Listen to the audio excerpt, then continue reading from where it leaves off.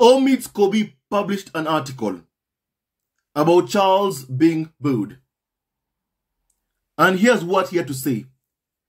That protest and apathy, why King Charles should be worried about the rise of indifference and republicanism. And yes, Charles must be worried.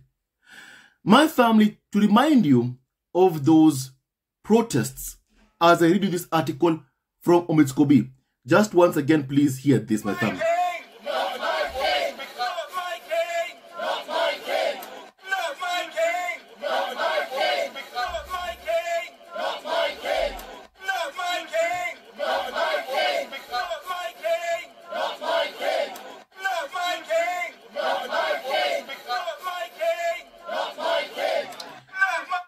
My family, as you've heard once again, the protests are growing louder, louder, louder, and louder.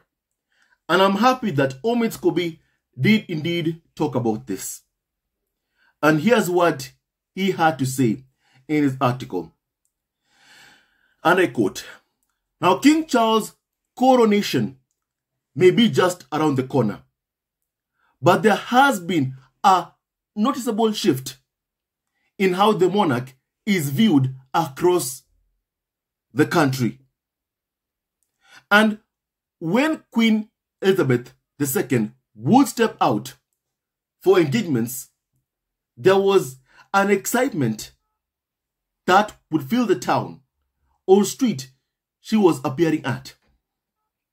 In all stages of her reign, people would regularly line up for hours just to catch a glimpse of the monarch, or if they're lucky, get the chance to say hello.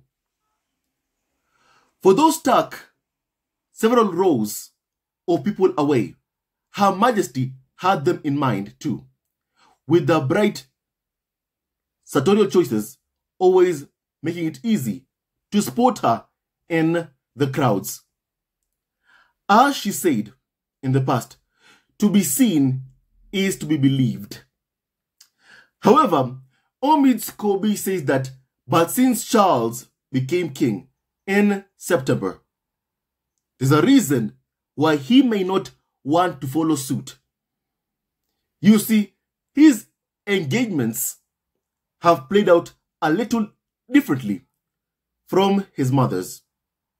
From flung eggs flying perilously close to himself and Camilla, the Queen Consort, to heckles of "Not My King."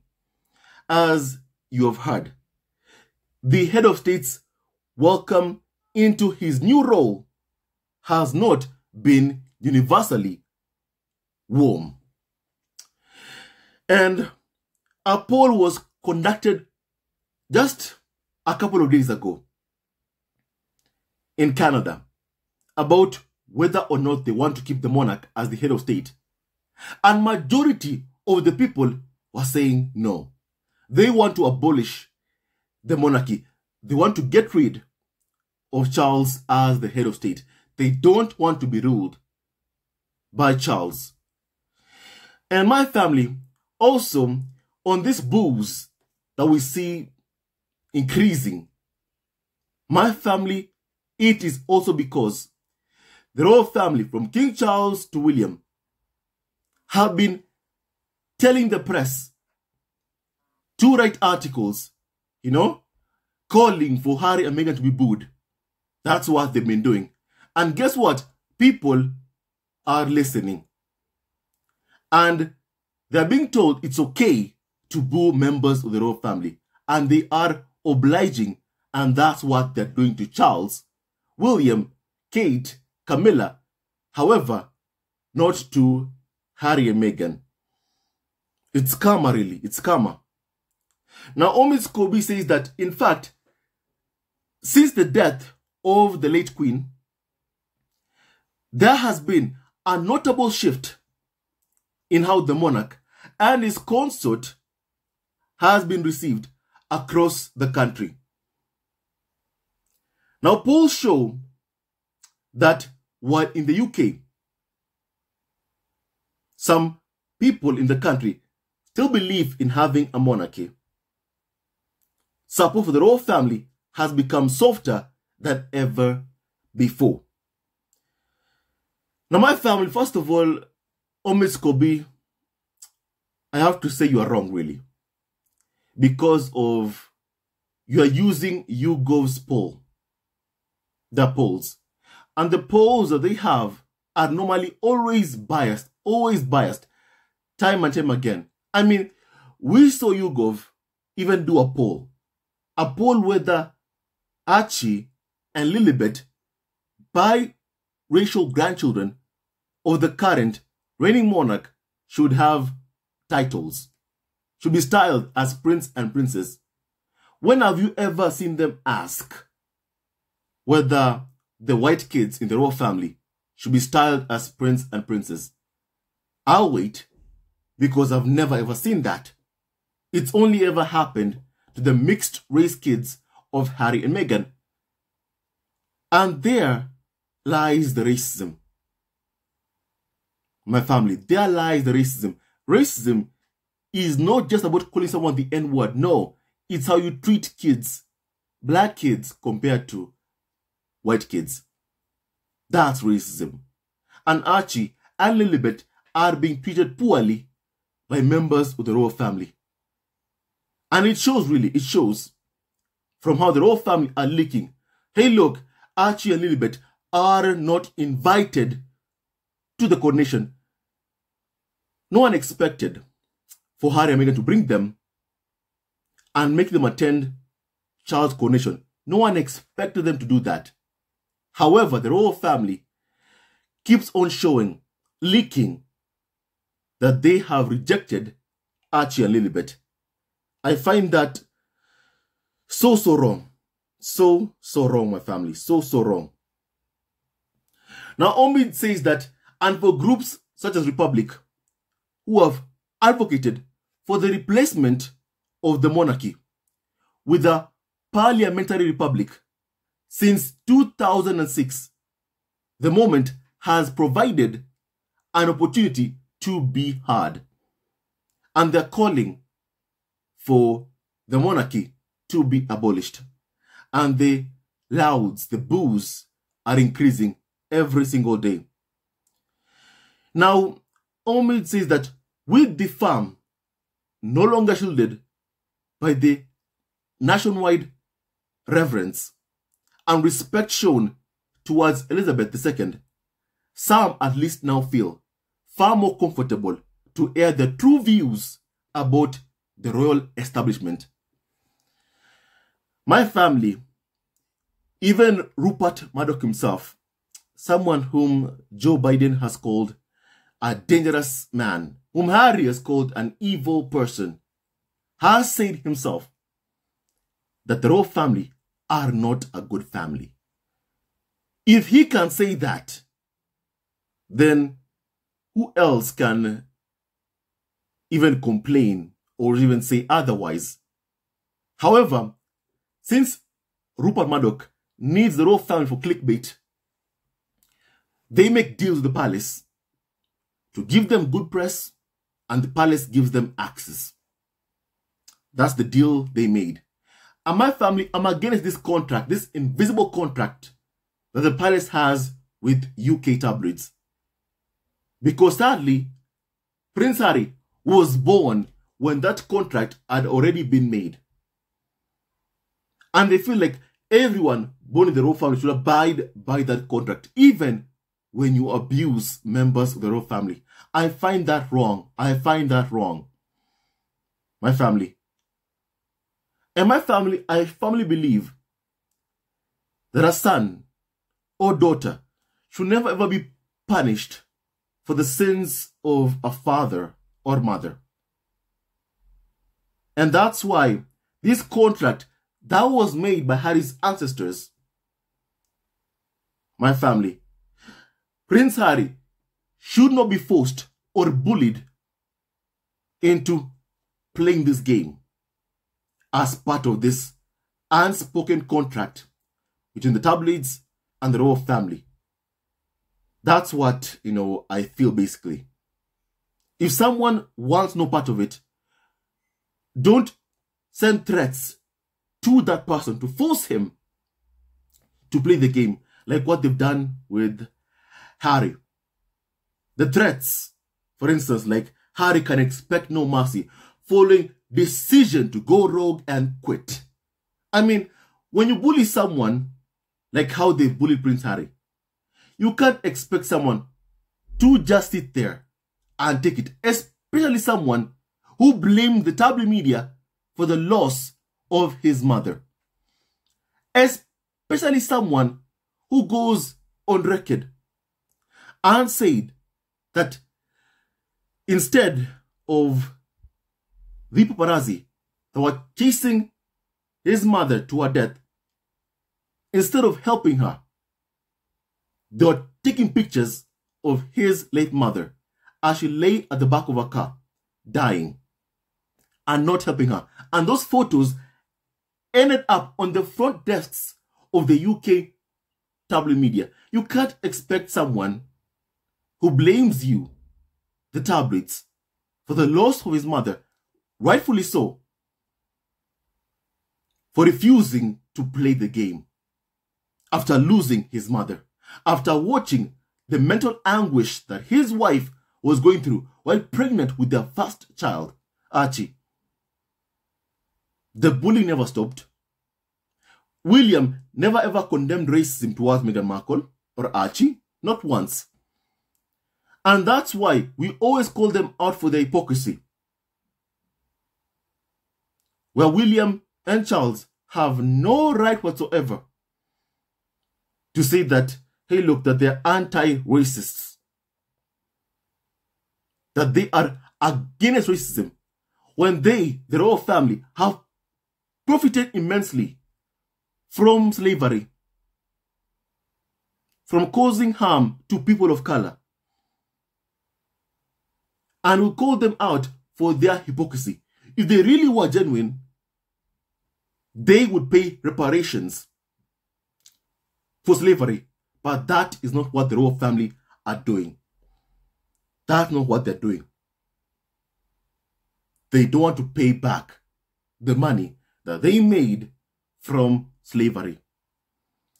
And don't forget, the UK government paid back slave owners. My family, they paid back all the owners of slaves, but never ever paid the actual slaves who endured torture, suffering, harm. My family, never ever forget that. Now, my family, Omid Scobie says that at Monday's Commonwealth Day service at Westminster Abbey, the pressure group's chants could be heard echoing from the street and through the Great West Door, and a demonstration during Charles and Camilla's May 7th visit to Colchester, Essex. The couple were greeted by boos from a group of campaigners who shouted, "Why are you wasting our money? And don't you believe in democracy, Charles? It's a sight Queen Elizabeth II rarely ever had to deal with. But for King Charles, it's quickly become too common an occurrence." I like that. I like that part. Exactly as we have been saying, these boos towards Charles are becoming something common that we are seeing more oftenly, time and time again. The boos are becoming louder. They're becoming, a common occurrence. My family, day in, day out.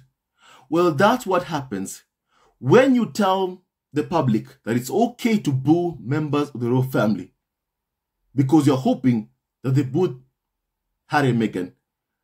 Well, in reality, don't forget one thing. Harry and Meghan don't live in the UK. They live in the US. And guess what? The protesters are booing you, Charles. They're booing you, William. And it is karma. Whatever evil you wish to happen upon Harry and Meghan is happening to William and Charles themselves. Now, founder Graham Smith says that, and I quote, "While Republic has its work cut out, it is notable that this is the first time since the introduction of universal suffrage that there has been an active and unapologetic Republican movement." Founder of Republic, Graham Smith, tells Omid Scobie. And behind palace walls, Omid Scobie says that there is little worry at present about a growing Republican sentiment in the UK. My family, it's so shameful that the royal family, with its own actions, with its own cruelty,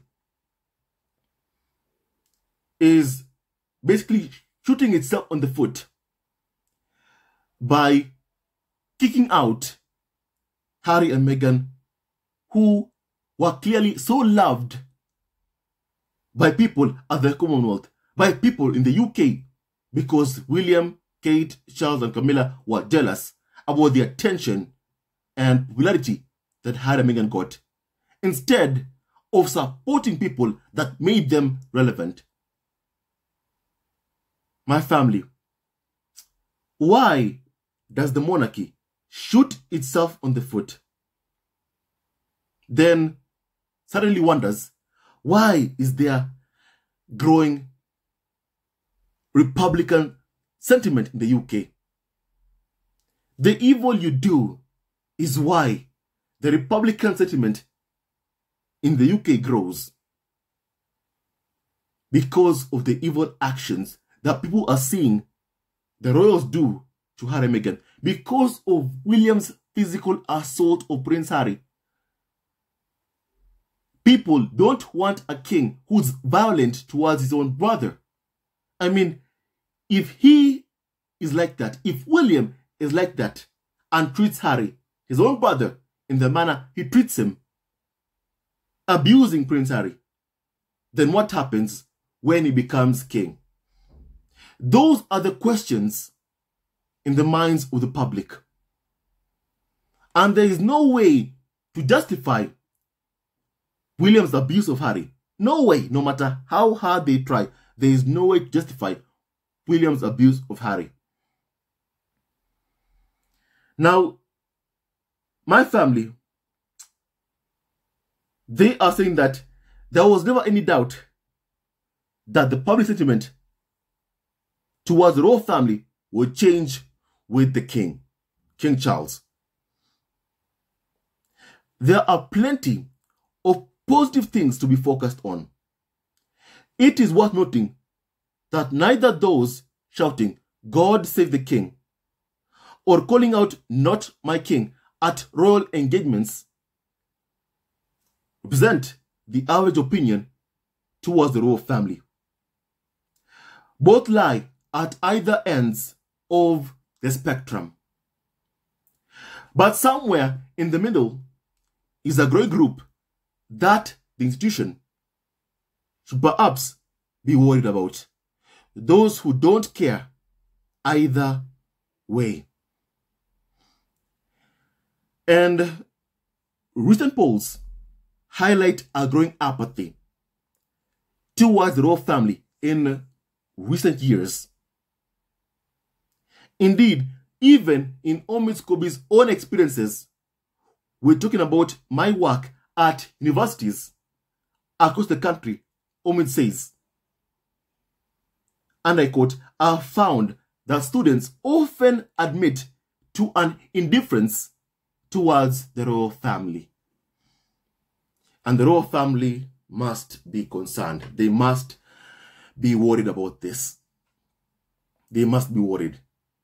It is no longer enough to just smile for the cameras and wave. That is no longer enough.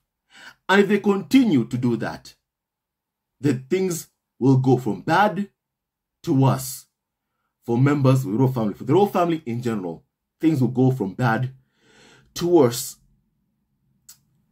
Now, my family, Omid says that news outlets focused on younger audiences have seen a similar reaction. Sophie Peachy, a journalist and producer at the News Movement, says that young readers see the royals as just another dynasty. And that's true. They are just another dynasty who have clutched onto power for a long, long time, and it must come to an end. The monarchy must be abolished because of its evilness. That's why. And also because of its poor work ethic.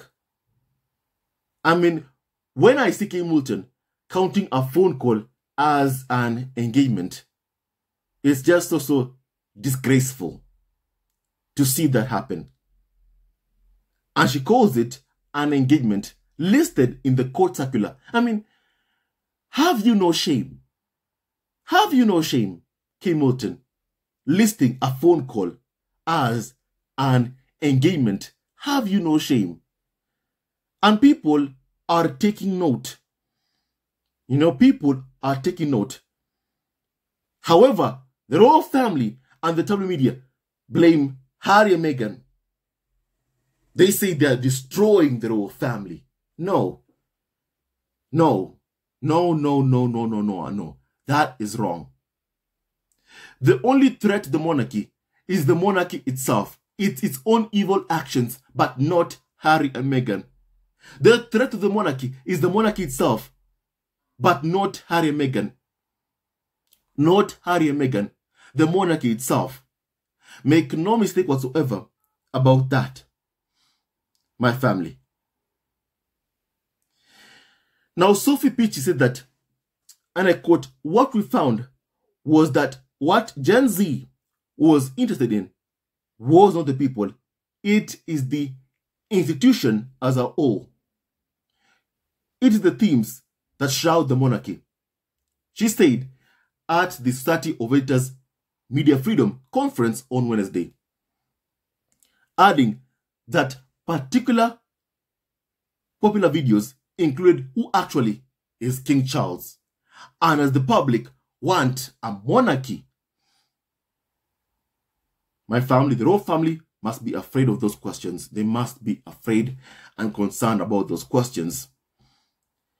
In fact, on Friday, a young couple aligned the youth movement, No More Royals, jumped the security ropes and sneaked onto a bed at Windsor Castle to protest against the royal family, and Charles must have been informed about this. My family, just picture if someone went into Harry and Meghan's home from a cottage that they have been kicked out while Harry and Meghan were there, for instance, in the past, and went to say, "No more royals." Just imagine how many media outlets would focus on that. How many? Many. But it's clear that the media are told, don't talk about this. What just happened? My family, but I'm happy that Omid Scobie is talking about this, my family. Now, that person, a young couple, aligned the youth movement, said this, and I quote, "We have to choose between heating our homes or putting food on the table while the king plans a multi-million-pound pageant," they wrote in a tweet. My family. And the media is more focused on a lie that Harry and Meghan did not pay rent from a cottage. Then what was that 2.4 million pounds that they paid for a cottage that did not belong to them? For a cottage that was not property belonging to Harry and Meghan. The royal family are doing this to deflect, to create folks' outrage from the public towards Harry and Meghan. My family. And they're using these same arguments. used. My family, just as has been said, people in the UK have to choose between heating their homes or putting food on the table while the king plans a multi-million-pound pageant. And people are not happy. And the royal family are trying to deflect that to Harry and Meghan to get them trashed and bullied. So people don't talk about the multi-million-pound pageant, the money that is being spent on Charles' coronation. My family, clearly it just isn't working. Now, as Graham Smith admits, the growing apathy is an even bigger problem than Republic campaigners. We can't keep raising awareness of the problems and scandals of the monarchy, getting people to understand why it's worth caring about getting rid of it, he says. And that includes connecting the institution to issues of identity, social justice, and democratic reform. The royals will struggle to re-engage the indifferent. There just isn't any reason for people to be interested in them any more than any other celebrity family. Someone called Graham Smith said that. It's true words, but he is not alone. The frontrunner in the race to replace First Minister Nicola Sturgeon this week declared that Scotland could ditch the monarchy within 5 years of independence and replace King Charles with an elected head of state. My family, that should worry the monarchy. And my family, the monarchy is doing everything in its power to stop that from happening. They don't want to lose Scotland. They don't want to lose Scotland. Now, the Scottish National Party politician told the National, and I quote, "I don't know why we should be shy about that. I've been very clear.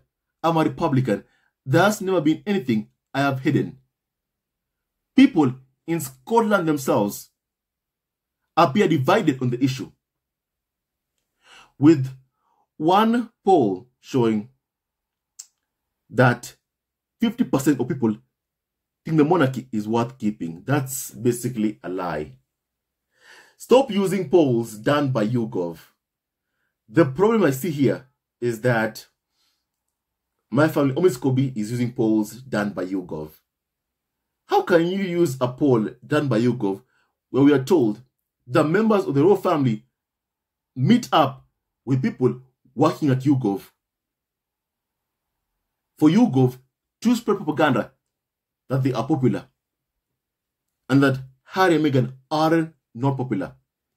Yet the media can't stop talking about the unpopular members of the royal family, as they say, Harry and Meghan, because every day it's a chatter about Harry and Meghan.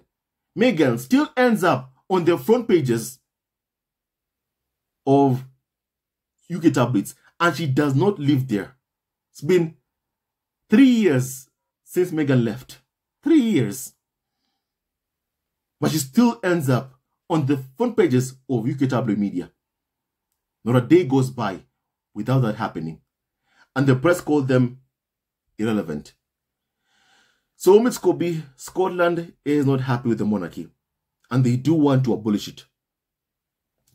Now, at King Charles' May the 6th coronation, Republic are expecting their largest ever turnout for a protest compared to the thousands out in the streets celebrating.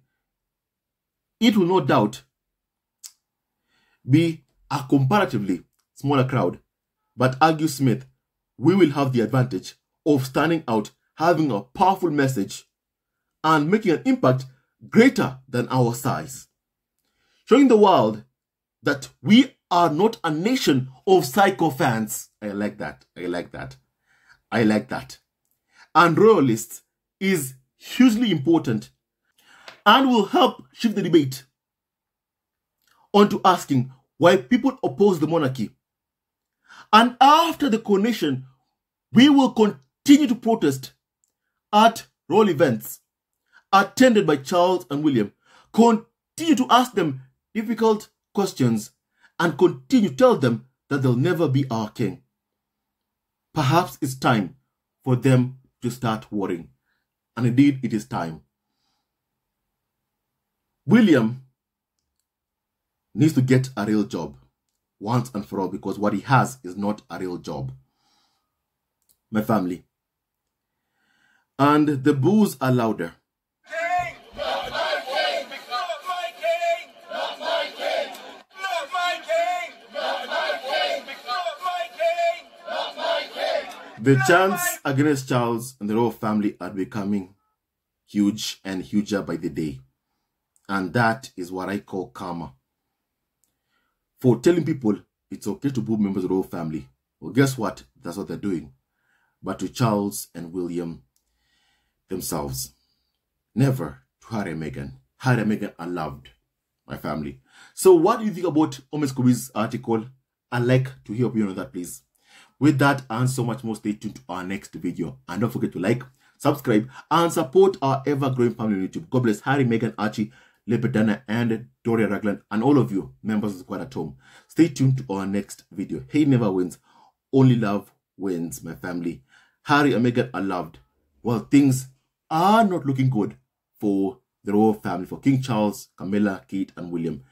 They are being booed everywhere they go. And that's what they deserve. Stay tuned to our next video. Hello, members of Zesco Family TV. First of all, I want to say thank you for all your support that you give us to our channel. We don't take it for granted that you support this channel. I want to say thank you from the bottom of our hearts for lending out your support and fighting against injustices, supporting Prince Harry and Meghan, showing them love. Love will always triumph over evil, and for that I say thank you. Good will always prevail over bad. Thank you so much for all your support.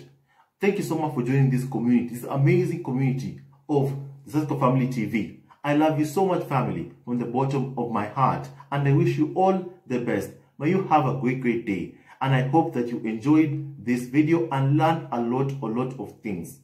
With that and so much more, stay tuned to our next video. Leave a comment below, like, and subscribe. Love you, family, always and forever. Sayonara.